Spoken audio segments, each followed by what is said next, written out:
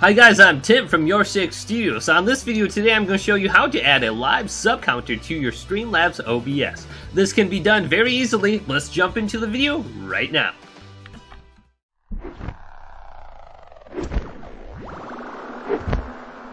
The first thing you will need is one of these websites, Stream Counter or livestreams.net.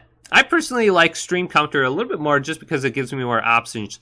So type in your YouTube, your Twitch account, Mixer, or Smashcast, I don't know what that is, and type it into here and go to the search here. It's going to ask you to log in, do that, and there we go. Now the numbers on the bottom here, you will see that they're not actual representations of your actual followers / views. It has a little side note here that says counters below are just previews and do not represent the correct numbers, so just be aware of that. Now this one does give you a little bit more options. You'll see on the bottom here, you can actually scroll down a little bit to edit the fonts, the size, the colors, the outlines, which is nice. You can actually edit the text in there too. If you wanted to say something other than viewers or followers, you can put like Tim's Awesome Squad or something like that, something to that effect.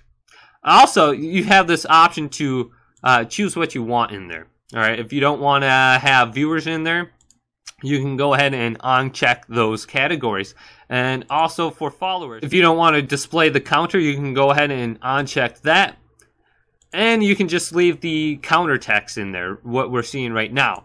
So you do have the option to edit a little bit more. You can increase the outline, which I kind of like. Also the font. With the other livecount.net, you don't have the option to do that. So I like this one a little bit more for that reason. So I like to increase the outline a little bit more, maybe change the text. But that seems to be good where it is right there, that default text. So you can go through here and look at the other options like and dislikes. But right now I just want to display my follower count. So I have this checked. If you uncheck it, it'll just disappear. So we have that. What do we do now? If you go all the way down here, it says generated URL. We're going to want to copy that. So we have that copied. Okay, when we're on OBS, this is what we're going to need to do. We're going to need to start a new source by going to the plus icon under sources and go to browser source. Go ahead and double click on that. I'll bring up this page. Type what you want in for the name. I'll put live sub count. Live sub is fine for me. Let's go ahead and add new source. Then we have the URL section. We're going to want to put our generated URL into here. Go ahead and paste it here. And then I recommend going to height and putting that to 1,000. I'll show you why in a second. Once that's in, go ahead and press done. Now, the reason I said to put it to 1,000 or more is you get this annoying ad for some reason now on this web page. So what I do is just put the height a little bit larger, and then it goes away. It's off the screen, and you can put your followers bar where you want it. Go ahead and put it here. Now, the nice thing about this site is it already cuts out all the stuff in the background, so you don't have to go to an extra filter and add like a chroma key.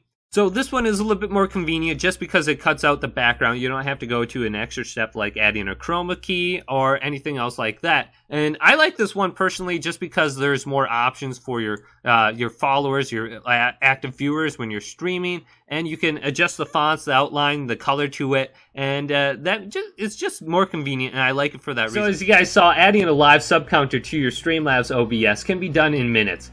If you like this video, go ahead and leave me a thumbs up and possibly subscribe to my channel for more how-to videos coming up in the future. Thank you again. This is Tim, signing out.